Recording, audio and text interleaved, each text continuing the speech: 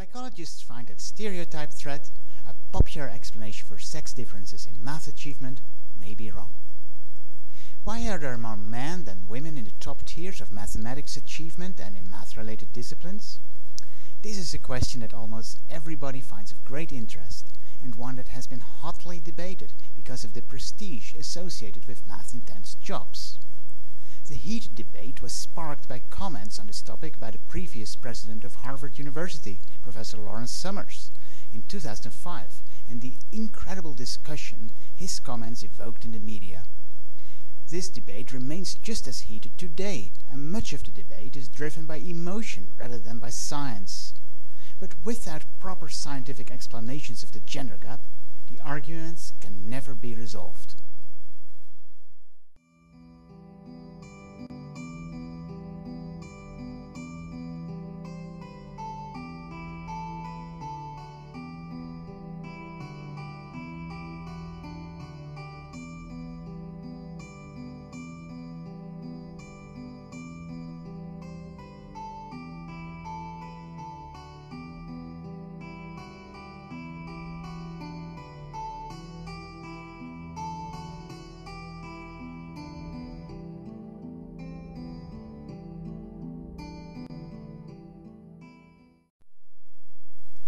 One of the most popular scientific explanations of the gap is stereotype threat. The idea is that women have a poor self-image of their math performance because of a predominant stereotype that women are not as good in mathematics as men.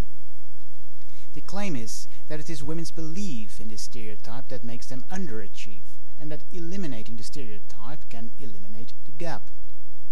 This explanation of the sex gap in math performance was first proposed and tested in a now seminal paper by Spencer, Steele and Quinn in the Journal of Experimental Social Psychology in 1999.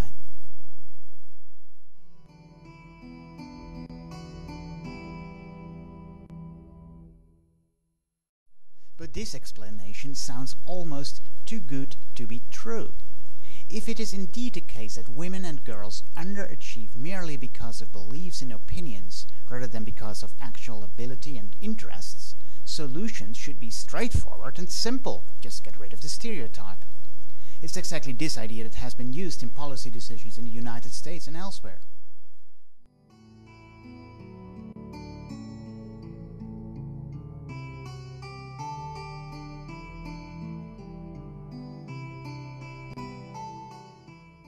Gijsbert Stoet from the University of Leeds and David Geary from the University of Missouri asked if the evidence for the stereotype threat explanation is as compelling as many social psychologists and science writers continue to claim.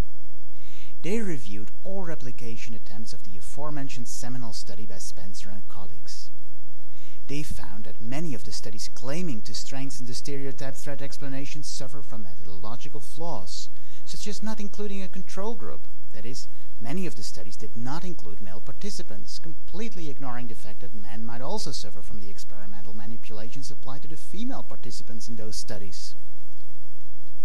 To their surprise, they found that only few studies used an experimental design that could have replicated the effect in the first place.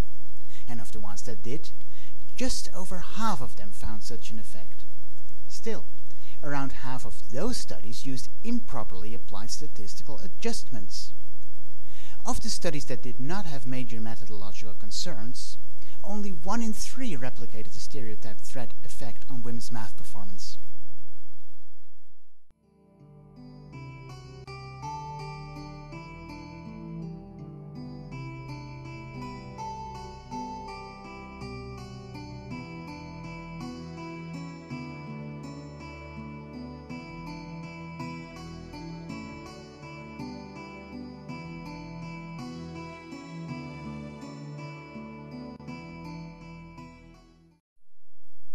Stoet and Geary conclude that the strength of the evidence for stereotype threat as a cause of the sex differences in mathematics performance is weak, and does not support the current level of enthusiasm found in academic circles or the general media, much less its use in policy decisions. Stoet and Geary discuss the detrimental effect this may have on developing interventions that aim to improve women's and girls' actual math abilities. For example, politicians, and educational institutions might not be willing to invest more in the development and application of more effective and expensive interventions if they believe that reducing stereotype threat is all that is needed to reduce the gender gap.